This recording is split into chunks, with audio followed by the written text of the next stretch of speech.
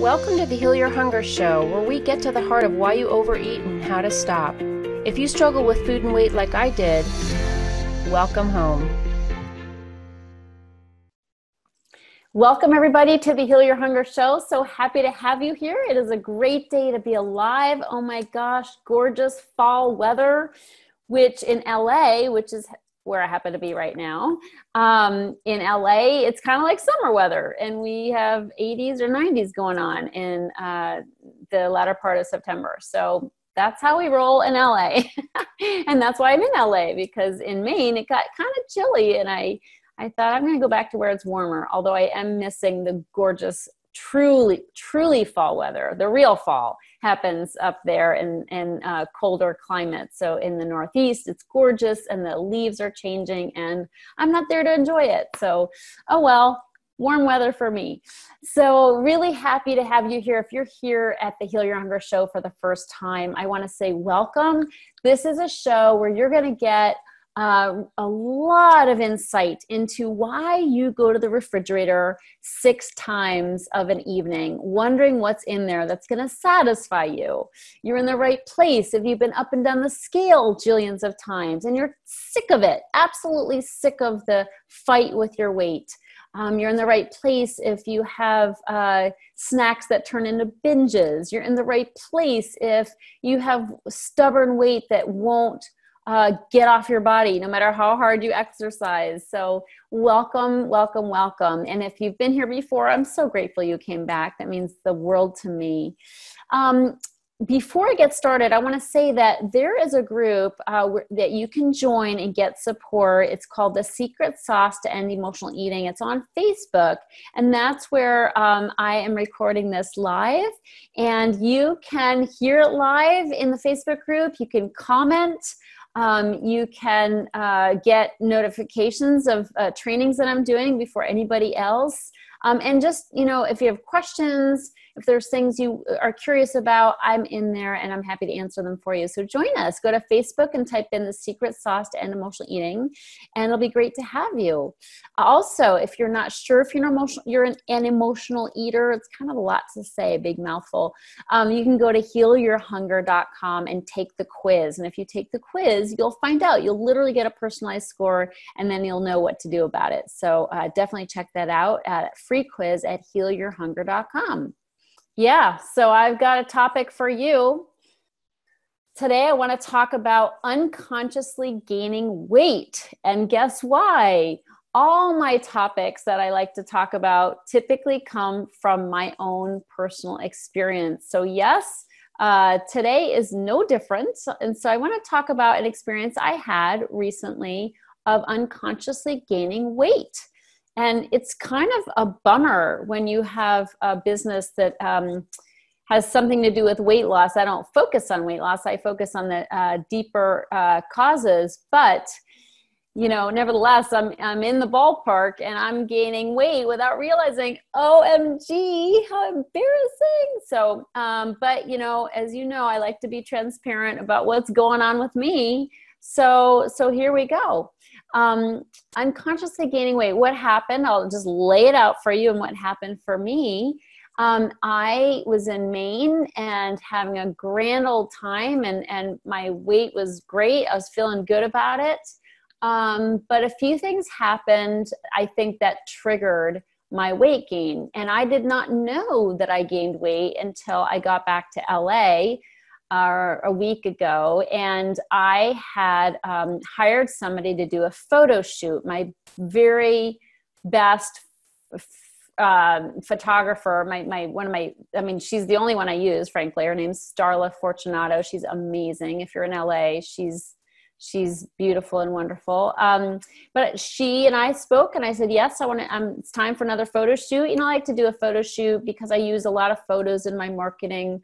And press stuff, and if I'm speaking, I want to make sure I'm as updated as possible. So here we are I'm coming back to LA to do this photo shoot, and she comes over and we talk about outfits that I'm going to wear for this upcoming photo shoot. And it's all well and good. She leaves, and I try on some of the clothes that we decided I was going to wear. And guess what? Some of them, like this particular pair of jeans, barely fit me. Like I had to squeeze and stuff myself into them. And I was just like, are you kidding me? I was so bummed. I mean, I have gained, I think, well, this was last week. Hopefully maybe things have taken a turn for the better, but, you know, I had gained, I'd say about 5 pounds. And, you know, to a thin person, that's a lot of weight. I mean, I've heard people who are, you know, have a lot of weight to lose say, 5 pounds, big deal.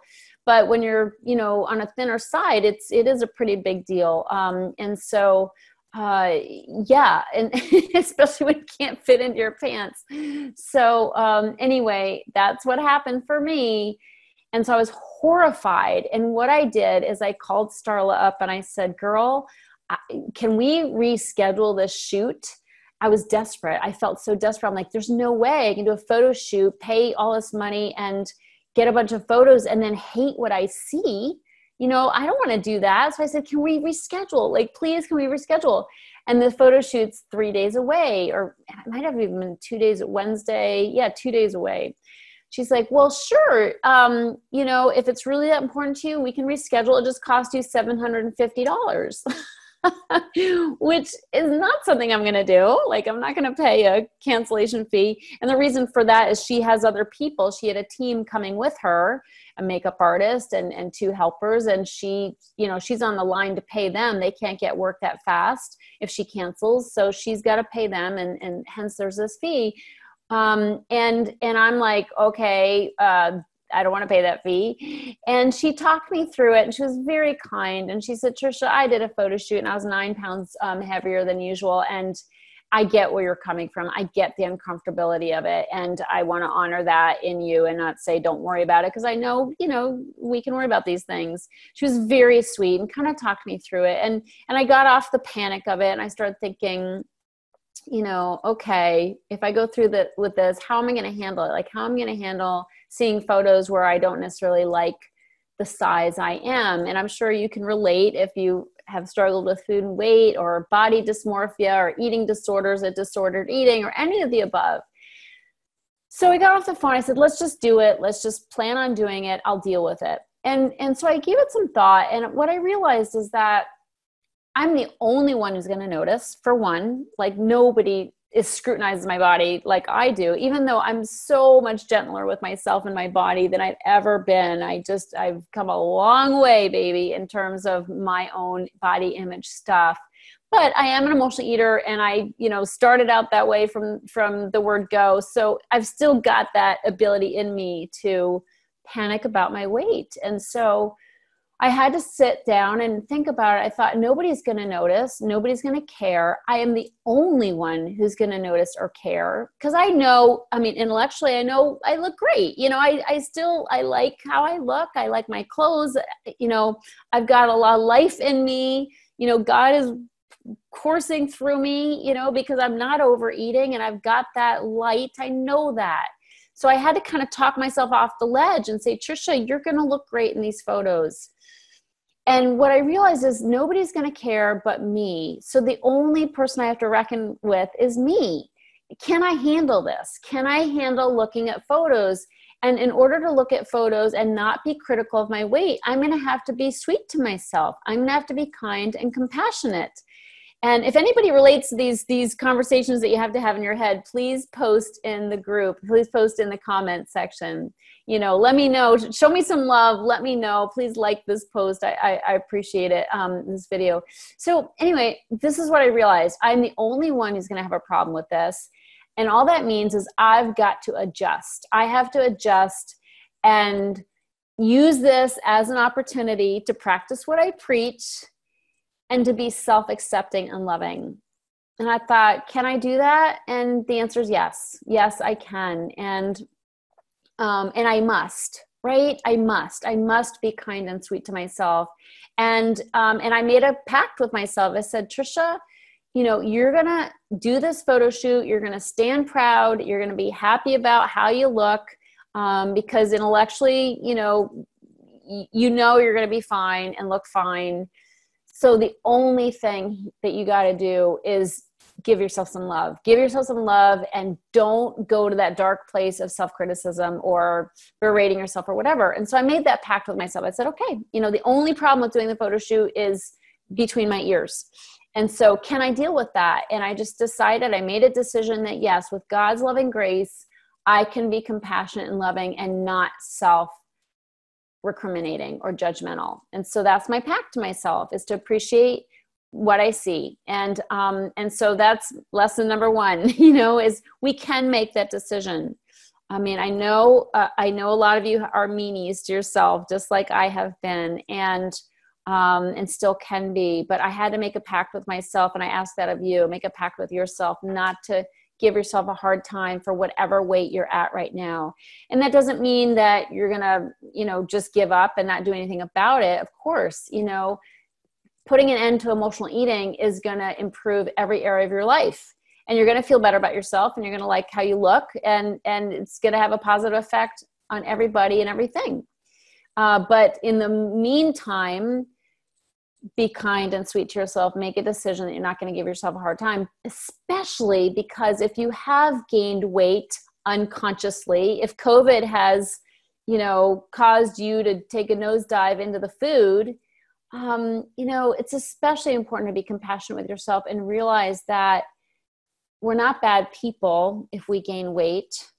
We're people who are afraid, and that fear has driven us to the very form of comfort that we always turn to, or always have turned to. So, and I'm going to get into that in a minute. So I just really ask you to be kind and sweet to yourself and make a decision to do that. And, anyway, so the photo shoot went great. It was awesome. I had different clothes that I wore, different changes of clothes. Photo shoots are really fun. They're totally, it's total self-absorption, frankly. It's all about me. The makeup artist comes, it's all about me. And the Starla is amazing. And she's just makes sure I have everything I need. She brings a catered lunch, and it's so fun. It's sort of like getting married. How everybody just, you're just it when you're getting married. Very self-obsessed experience. But anyway, so I did this for an afternoon. So it was super fun. And then we went to the beach. We did some shots at the beach, and soon I'm going to post some of these photos in here simply because I'm talking about it. I'll give you guys a little sneak peek of that in the Secret Sauce group. So anyway, I want to share more about this experience and what I learned from my unconscious weight gain, because it was very disturbing to me, and because I do what I do, I'm an emotional eating, coach and owner of Heal Your Hunger. I had to take a look at how did this happen, because it didn't just happen. Okay. Weight gain never just happens. Doesn't mean I need to beat myself about it, but I do have to do some sleuthing work and get honest about kind of how this came about, because I don't want it to keep happening. I don't want to be caught off guard. And one of the reasons why I was caught off guard in terms of not realizing it was happening was because I don't weigh myself. And any of my clients know, there's never been anything useful that's come from weighing myself. I might have caught it sooner had I weighed myself, but weighing myself has generally been something that's had very diminishing returns for me. Anytime I weighed myself, I've ended up gaining weight. And because weighing yourself is like, if you give the scale the power to make you feel good, you give it the power, you let it give you you give it the power to make you feel bad. If you give it the power to make you feel good, you also give it the power to make you feel bad. And I've done that too many times, and also my experience with emotional eaters is that if the scale says something good, like we lost weight, we use that as a way to rationalize eating more. Like, oh, I've got some wiggle room. I'm going to eat more. I'm going to eat, dessert this time. So we put the weight back on. That makes no sense. Also, if it tells us something we're not happy about and we're kind of pissed off about, we're going to use that as an excuse to eat. We're like, screw it. Those workouts aren't working. I'm just going to eat, and we have a little temper tantrum. So that's the problem and the trickiness about those, trips to the scale. So it's really, really important for me not to weigh myself. And I don't. When I go to the doctor, I turn around. I said, I don't want to know my weight. You can take my weight, but I'm not going to look. It just makes me more sane. But, the drawback is you might catch yourself off guard of having gained weight and not realizing it. So how did this happen for me? A few things, and I was talking with my clients last night in our group call, our amazing group call. We talked about rationalizations. Emotional eaters have a rationalizing mind. And I've been doing this work for 32 years, and I still have a rationalizing mind that once in a while will trip me up. And it's very important, that I take a look at what happened. What was I thinking? Overeating starts with a thought. It does not start with a piece of food. It does not start with the grocery store. It starts with a thought, a rationalizing thought, a little tricky thought. And we have very tricky thinking. Okay. Emotional eaters are not only overeaters, they're overthinkers, and we think the hell out of everything, don't we? If you're relating to what I'm saying, please comment in the comment section. So anyway, what happened for me are a few things. When I look back, I see, first of all, I started cycling early in the summer, which was an amazing experience. I've talked about it on my podcast. I cycled this morning. I came back to LA and I thought, I don't know if I can cycle. My boyfriend's not with me. I usually go with him. I might just blow it off. But he's a good coach, and he has told me, like on the phone, hey, make sure you get out there on the bike, keep it consistent. So like my good students, I got out on the bike this morning. It was beautiful. I prayed on my bike. I like biking in the early morning here in LA. I rode down to the beach. I'm about 3.5 miles from the Santa Monica beach and the pier. It's just gorgeous. So I took advantage of it and I had a great ride. But early in the summer, I started writing, which means I started exercising more than normal. I'm normally just walking. So I'm burning calories and I'm working my body and I'm getting fitter and I'm using my muscles. And at some point, my boyfriend said, you're burning a lot more calories. You have to make sure that you get, some carbs in you and that you're getting fortified. Well, tell an emotional eater that they have to eat carbs. Like it's very, medically necessary that they eat carbs, and Katie barred the door. And I knew when he said it, I'm like, that's tricky business. First of all, that guy can eat whatever he wants, and he's a beanstalk. So because he rides so much, he's an athlete. He rides really hard. He burns like 1,000 to 2,000 calories a day. So he can eat whatever he wants, and it doesn't, end up on his butt like it does for me in his stomach. So I'm like, I consciously, I knew this guy's giving me advice about what to eat, and he's not qualified. He does not know what I've been through. So I took it with a grain of salt, but it's tricky, isn't it? Because that idea got in my head anyway, even though I was like, I'm not going to listen to that. I did listen to that. Part of me was like, ooh, that's really true. I probably need to eat more carbs because I don't eat a lot of carbs because I gain weight so easily. So that's problem number one. That one idea, my rationalizing mind took that and ran with it. Okay. So there's one thing. Also, when I look back, what I realize is that I was feeling afraid about this added exercise into my routine because I'm not typically an athlete or hardcore athlete. And I've never, I've just never done hard exercise. And even though biking's not that hard, if you're not trying to go really fast or race or anything, it's still, going up hills, you're panting pretty hard. You're burning some fuel. And so I found, that I was afraid at times when I was going out on a ride. I thought, I don't know if I'm going to be able to do this. I don't know if I'm going to be able to keep up with him. And it's not like he goes fast.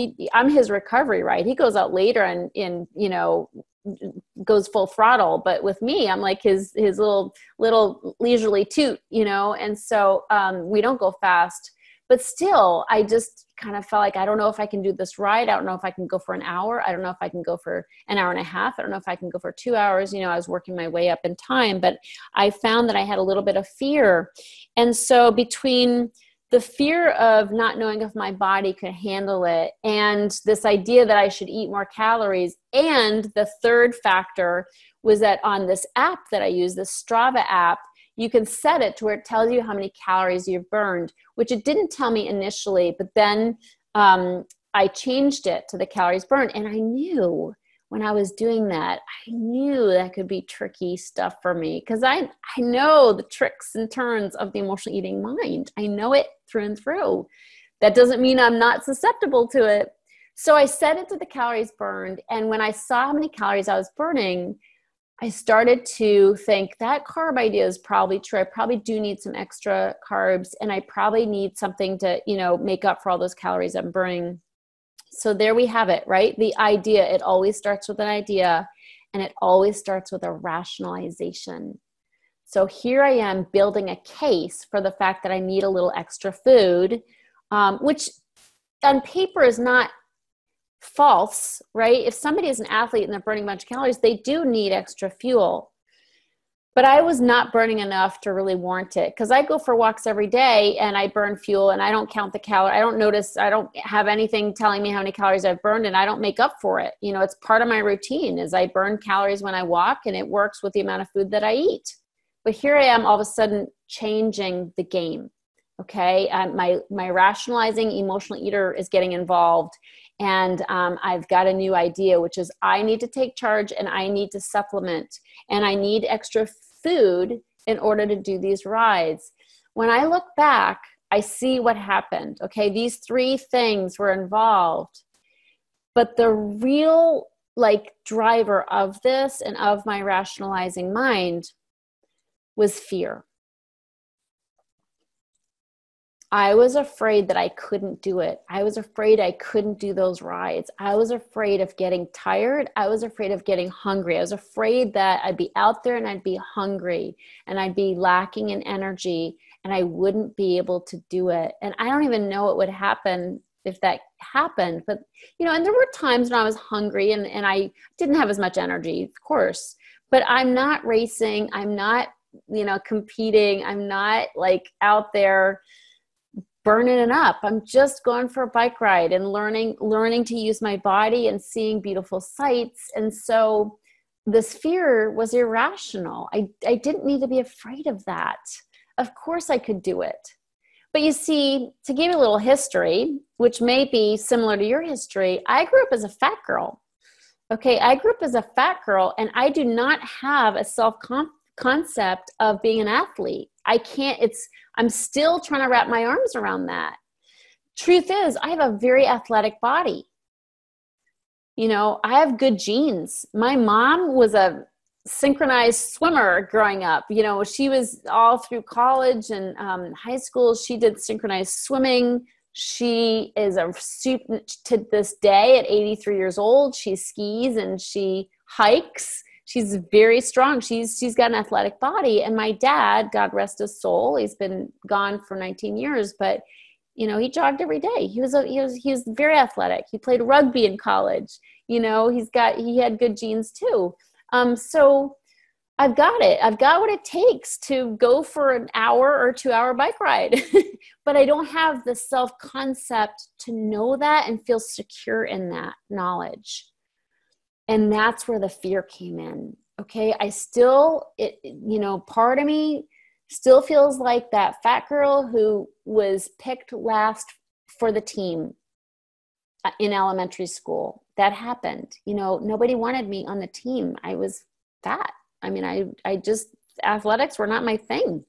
I didn't run. I did ride my bike when I was a kid, but just around the neighborhood, but I wasn't like some of my friends who are jocks, that wasn't me.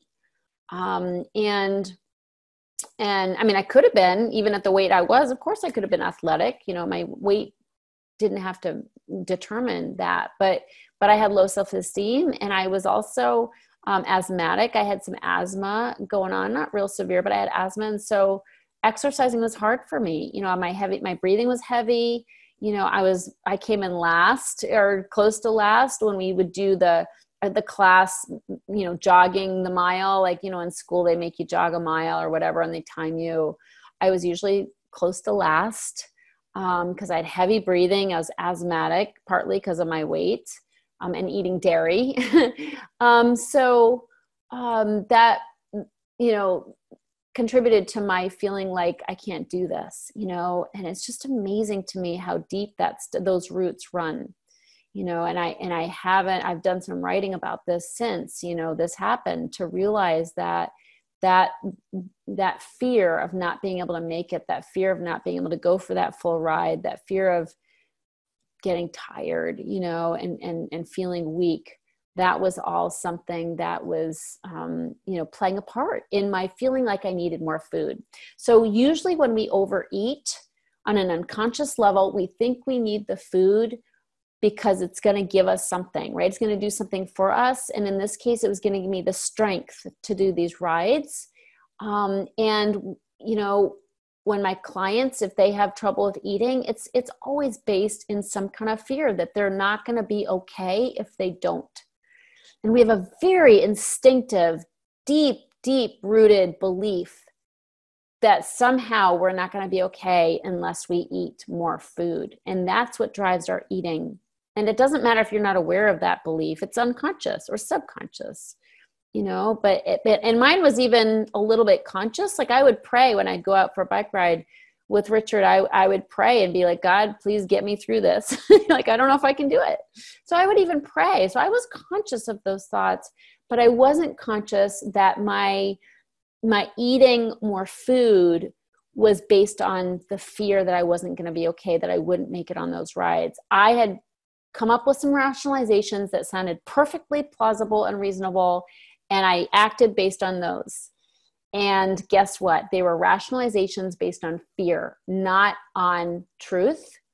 And that's how I unconsciously gained weight, is I talked myself into it. I let the fear, I didn't address it head on. I didn't realize how powerful it was. And I let it convince me and rationalize that I needed more food than I actually needed.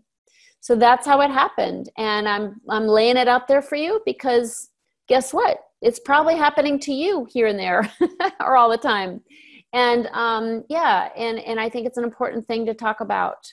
I rationalized eating a little bit more carbs. So I ate more carbs than I usually do. I even rationalized eating.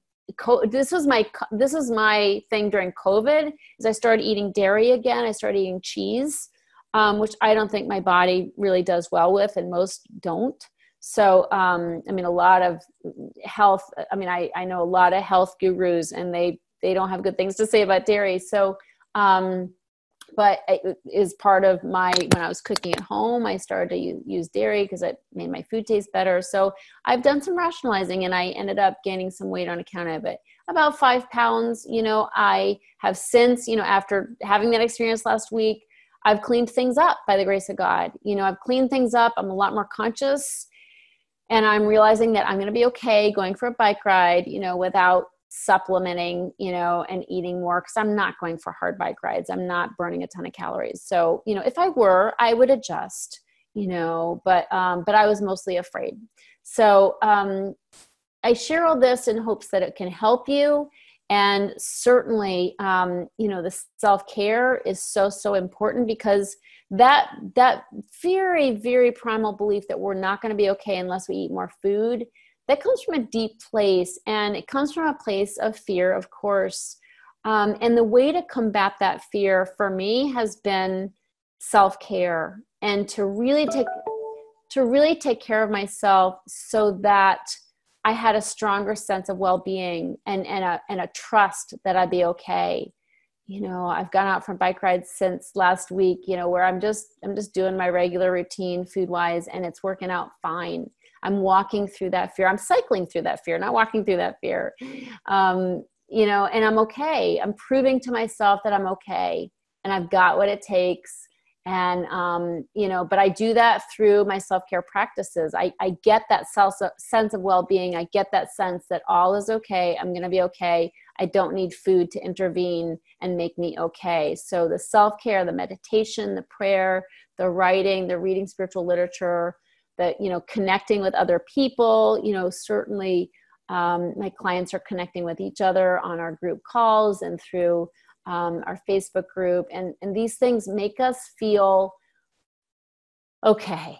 They help us take a deep, community breath and realize, it's all okay. It's going to be okay. We don't need to lean on food in order to get through life. So I offer that to you. I hope it's helpful. And if you're unconsciously gaining weight, it's time to get honest. It has everything to do with getting honest. I had to look fair and square about what I've been doing, and make corrections. And so I'm just grateful that I caught it when I did. And I'm, thankfully I wasn't binging or anything. It was just a little bit here and there, a little extra food, driven by fear.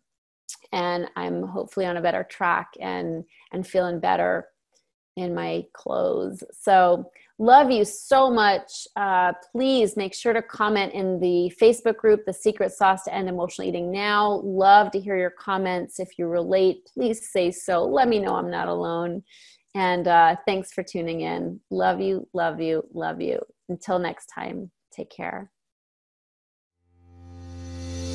If you enjoyed this podcast and want to get free support, insider health info, exclusive invites to events, and more, visit healyourhunger.com.